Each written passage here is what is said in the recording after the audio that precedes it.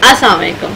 Welcome to Ambitious Robotics and IT Solution. This is me, your instructor Naila Atta Bhatti. Office management के आज के 22nd lecture में आप सबको खुशामदीद। आज के इस लेक्चर में हम MS Excel के अंदर पे सैलरी शीट्स हम बनाएंगे, सैलरी शीट बनाएंगे कि आपकी ग्रॉस पे क्या है, उसमें डिडक्शन कैसे होनी है। तो हम आज के इस लेक्चर में उसको देखेंगे। मैंने ये छोटा सा एक वो बनाया हुआ है जिसमें मेरा जो पहला आपका सेल है वो ग्रॉस पे है, फिर अगला डिडक्शन, पहली डिडक्शन, पहली कटौती, दूसरी कटौती, फिर ये दोनों कटौतियों का एक मजमुआ टोटल डिडक्शन, फिर नेट सैलरी। अब होना क्या है, ग्रॉस पे मेरी है 10,000, ठीक है। मेरी पहली कटौती हो गई आपकी 1,000 रुपये, दूसरी कटौती हो गई 2,000। अब मैं क्या करूंगी कि टोटल कटौती को काउंट करूंगी कि मेरी असल पहले तो हुई 1,000, दूसरी 2,000, तो टोटल जो कटौती थी वो मेरी कितनी हुई। इस सेल को प्लस कर दूंगी इस सेल के साथ, ये मेरी टोटल कटौती दे देगी। देखो 1,000 जमा 2,000 कितने हो गए, 3,000। नेट सैलरी क्या होती है कि जो एक्चुअल सैलरी है, यानी आपकी जो कटौतियां हैं वो निकाल कर जो सैलरी बच जाती है उसको हम कहते हैं नेट सैलरी।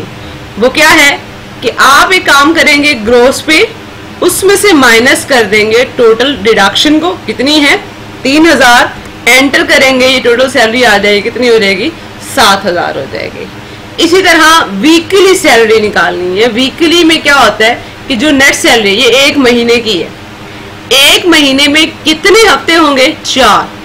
अब इसको आप डिवाइड कर देंगे 4 पे, तो ये आपको 1 वीक की आ जाएगी। डेली में क्या होगा कि ये जो नेट सैलरी है इसको 1 मंथ में जितने भी आपके डेज होंगे, 29 है, 30 है, 31 है, अप टू यू जो भी आपको मंथ में काम कर रहे हैं। अब फर्स्ट करें 30 है तो मैं डिवाइड करूंगी 1 दिन की, इतनी हो जाएगी। एनुअल करनी है तो आपकी नेट सैलरी को आप मल्टीप्लाई करेंगे 12 से, ठीक है।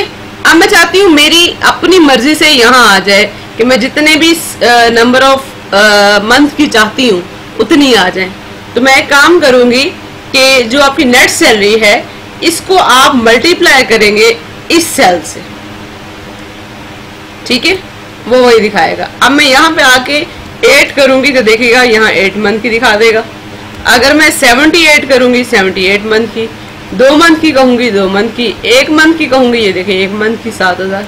अगेन देख लीजिएगा, इसको रिपीट करके क्या करना है, equal net salary multiply by ये, एंटर कर दें और आपको जितने मंथ की चाहिए होगी आप यहाँ टाइप करेंगे, उतने मंथ की वो दिखा देगा। अच्छा, अब आप एक करेंगे क्या, आपने जहां जहां फार्मूला अप्लाई किया है उसको कर दें ये इस तरह से, ठीक है। ये मैंने कर दिया ड्रैग, ठीक है, और मैंने यहाँ इसको भी कर दिया ड्रैग और इसको भी कर दिया ड्रैग, ठीक है। आप इसे जितने आपने नंबर ऑफ एम्प्लॉयज का डाटा निकालना है उसको ड्रैग कर दें उतना।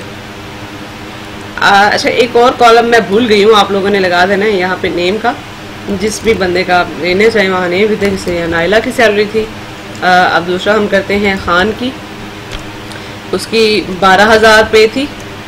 आप देखिए मैं टाइप करती जा रही हूँ और उसकी जो सैलरी की जो बाकी अमाउंट्स है वो बनती जा रही है खुद ब खुद, 200, 300, ये देखें। और अब मैं जितने नंबर ऑफ मंथ्स का मैं डालूंगी वो उतने नंबर की यहाँ पे दिखा देंगे इसमें, इक्वल नेट सैलरी मल्टीप्लाई, ठीक हो गया। इसी तरह 100 डाटा डालते जाए और अपने एम्प्लॉयज की सैलरी निकालते जाएंगे।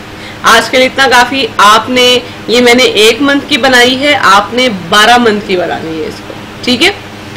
आज के लिए इतना काफ़ी। इंशाल्लाह अगले लेक्चर में मुलाकात होगी, तब तक के लिए अल्लाह हाफिज़।